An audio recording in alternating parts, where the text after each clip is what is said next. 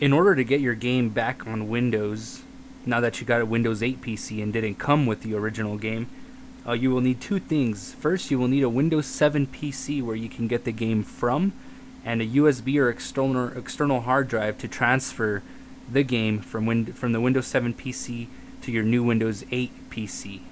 We are right now using a Windows 7 PC, and I'm going to go ahead and show you how to get to transfer the game over to Windows 8. Now go ahead and plug in your USB or external drive to the Windows 7 PC, and once you do, go ahead and open up the File Explorer. You can go ahead and click on the bottom left hand corner on the little icon that has the folder picture on it, and you will see this window come up. From here, go ahead and click on Computer on the list here on the left, double click Local Disk, C drive, go ahead and open up Program Files and look for Microsoft Games and open that up. Now here we have a repository. Here's where all the Microsoft games are at. Solitaire, Spider Solitaire, Purple Place. Under multiplayer there's Backgammon, Checkers, Spades for multiplayer games. Minesweeper, Mahjong, Hearts, Freecell, and Chess. So all of them are right here.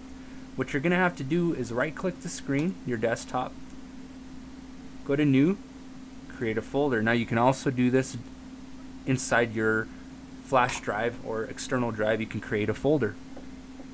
Name this folder Microsoft Games.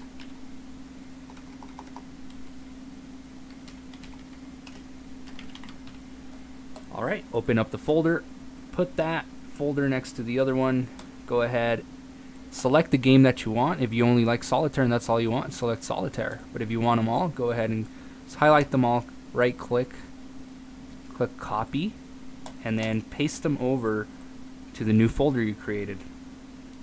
Now put this folder on your external drive or your flash drive, and from there you just transfer it over to your Windows 8 machine, and that's how easy it is. Once you have it on your Windows 8 machine, you can go ahead and make a shortcut. For example, if you like Solitaire a lot, open up Solitaire, right click the application, make sure it says application, and create shortcut. Right click it and then click create shortcut. Put it on the desktop. So we're pretending right now this is a shortcut. Just pretend this is the desktop on your Windows 8 machine.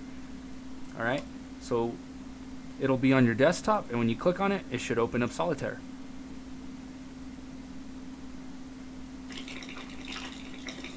And there we go, it opened up Solitaire. And you can just go ahead and start playing right off the bat. And this is a lot better. This original Solitaire is a lot better than the one that's in that App Store of Windows 8, because that takes up the whole screen, ends up looking something like this, without the X on top or any of the toolbar or the taskbar here at the bottom. So this Solitaire, I imagine, is the one you want to use, and that's how you transfer it over from Windows 7 to Windows 8. Unfortunately, Windows 8 did not come with the original Microsoft games, but you can transfer them over using the technique that I just showed you right now. Okay? Thanks for watching. Hopefully this has helped you guys out that were trying to figure this out, because I did make a video about this, but it was for the store app Solitaire, which takes up the whole screen, and a lot of you guys didn't like it. So I made this video for you guys that want to prefer to keep the original Solitaire and all the other games, of course, like chess and checkers and hearts, Freecell, Mahjong, all those other games you can get also using the technique I showed you right now. Okay, if you have any questions or some parts of the process that you don't get, go ahead and comment on the comment section of the video and I'll help you out. Thanks for watching. Don't forget to check out my channel and subscribe. I have many videos coming out every week, so check those out, and I'll see you soon.